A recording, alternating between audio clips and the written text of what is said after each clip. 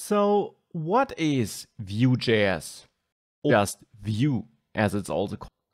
Vue.js, which are basically web applications that run in the user sees, easier. Definition, it might not be too so make it. And of course, one important part is JavaScript. Vue.js is a script, and it uses JavaScript because JavaScript is the programming language which we can use. We can run it in the browser after a page was loaded by the user. It allows us to manipulate what the user sees on the screen without fetching and page, and that allows us to provide rich user experiences. And I'll come back to the experiences point in just a second. But it's not just for Java. It is a JavaScript framework. Now, what does framework mean? A framework, not just in JavaScript, but any programming language, is basically a free library, which means it's code not written by you, but by someone else, which exposes certain utility functionalities, certain methods, certain tools, which you don't have to write on. And that's important. Unlike a regular library, a framework will not just give you those extra functionalities, but which also gives you, I would say, it gives you a clear guidance, a clear approach when it comes to building your application. It basically gives you a clear idea and structure of how to write your application code. So it's the utility functions plus the rules. Now, why would we use Vue.js? We also have that in the sentence, because with it, can build reactive web frontends. Reactive is a pretty fancy term, but the idea is that our app should be very responsive to what the user does. If a user enters something on the screen, we want to be able to react to that, for example, to show validation errors below an input field. We want to be able to show overlays with methods. We want to give a user a very modern look and feel in our application. Often we try to achieve what we know from mobile apps. And I'll back.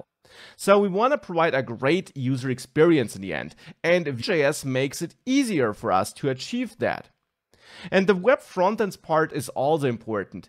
This basically means that Vue.js is involved with what the user sees. It's a framework. We don't use it with PHP or with Node.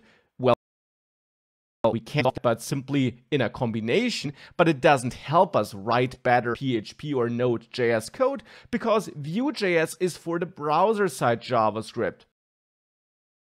With this and JavaScript and possibly Vue.js in the browser, we can control and we can provide a rich user interface in the web. Vue is a framework that helps us with building such a JavaScript-driven user interface for our web application that might be talking to a server, but it's all about code that helps us achieve that.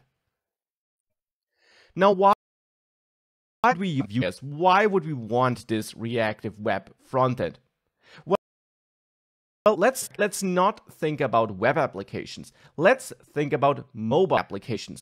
Mobile applications are responsive. Things happen instantly. We have like one screen where we add overlays, where we can navigate to different screens with a smooth animation. It all feels like one way.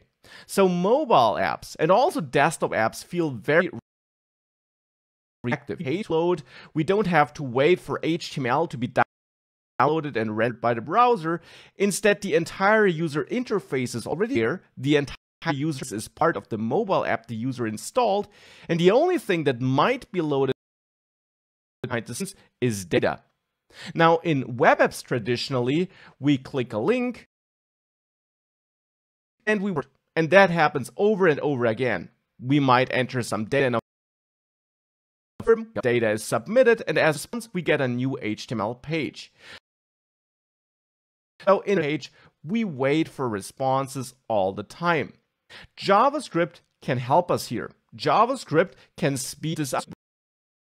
Browser a more modern user interface. JavaScript has the huge advantage in the browser on the loaded page.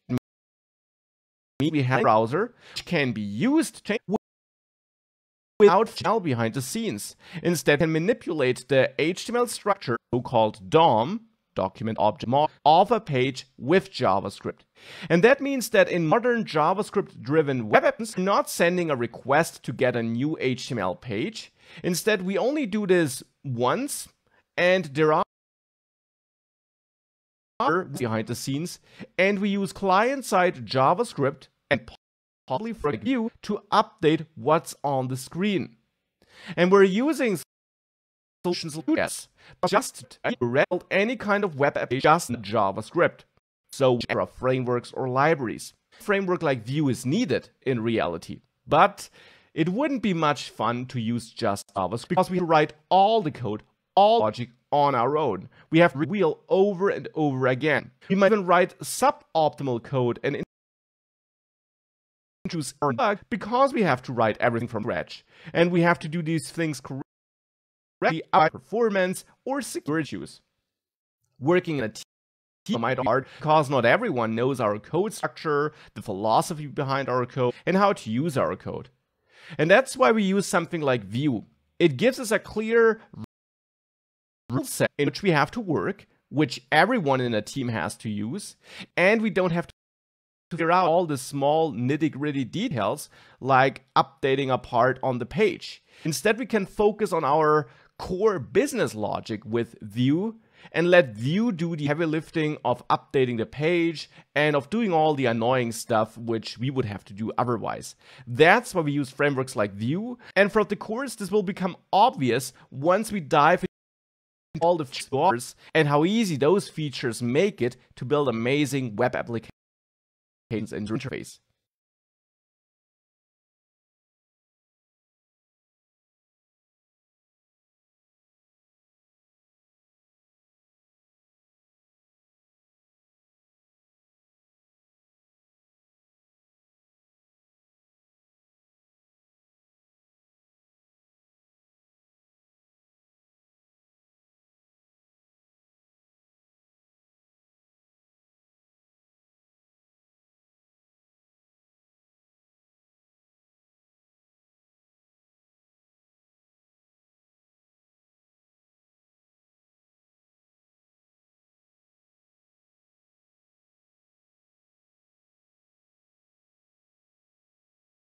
So now you have a rough idea of what Vue is and why you might want to use it.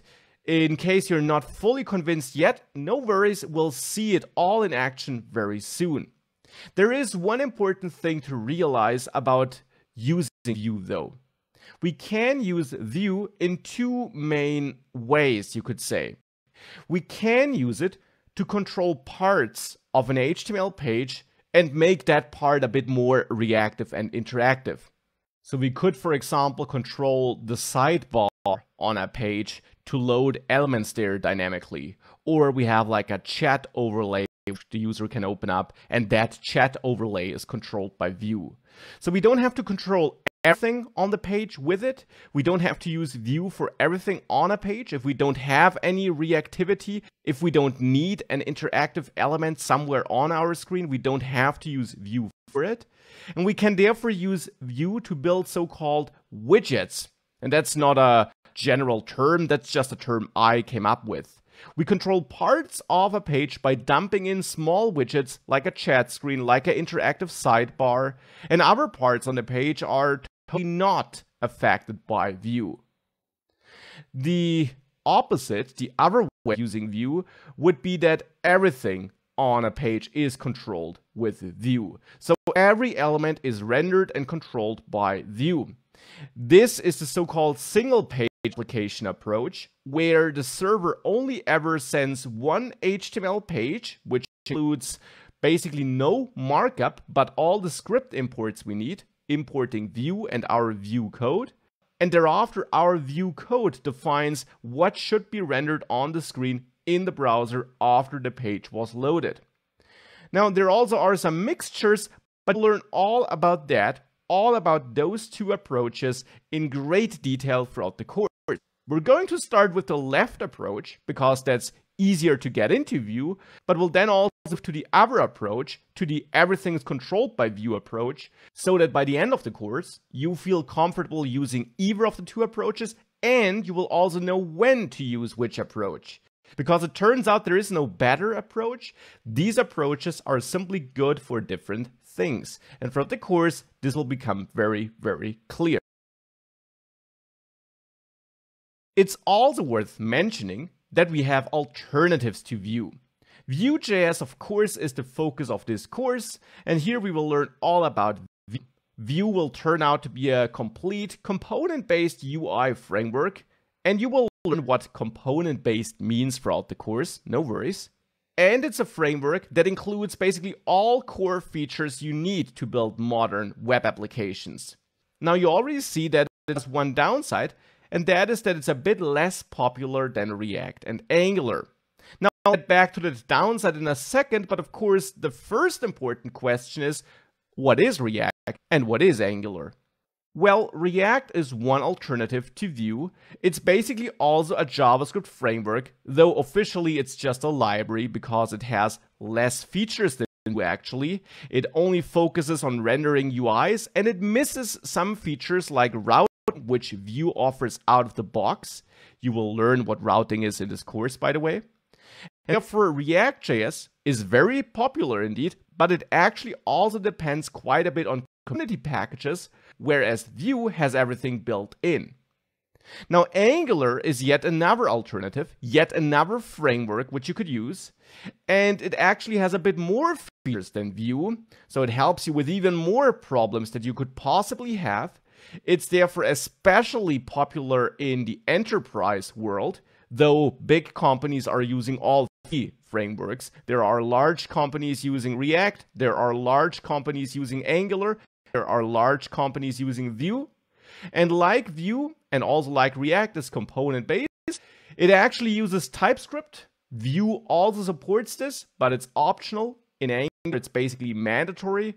And for smaller projects, you could say that Angular could be overkill because of all its features, but of course, that always basically comes down to personal preference, I would say. In general, all three are very popular and used a lot. Vue is a bit less popular amongst big companies, but there definitely are large companies using it.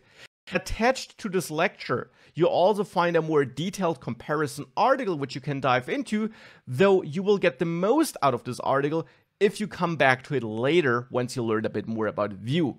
For now, it's enough to keep these alternatives in mind, and then you can explore them once you know more about Vue, because good news also is that if you ever would want to switch to a different alternative, once you learned one of these three, switching will be easier, because while of course do have different code which you write, they do have fairly similar concepts, and therefore switching isn't too hard.